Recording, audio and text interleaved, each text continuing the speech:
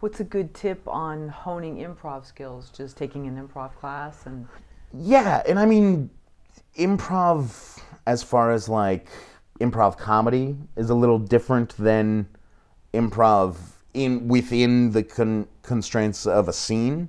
Because improv comedy, you're just going for the laugh. What is the what can I say that's funny?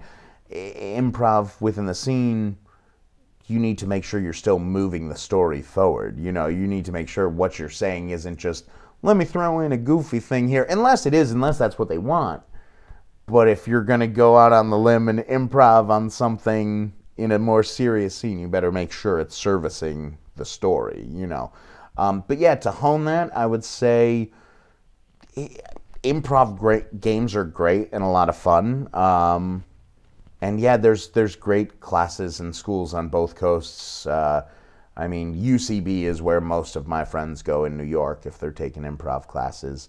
I have not taken at any of those schools, but I just we used to do a lot of improv like in the camps and stuff growing up. But I think being able to improv in the scene also comes from back to being in the moment or playing at the moment, which we were saying off camera before. It's a lot like I use those terms. A lot of people use in your head, you know.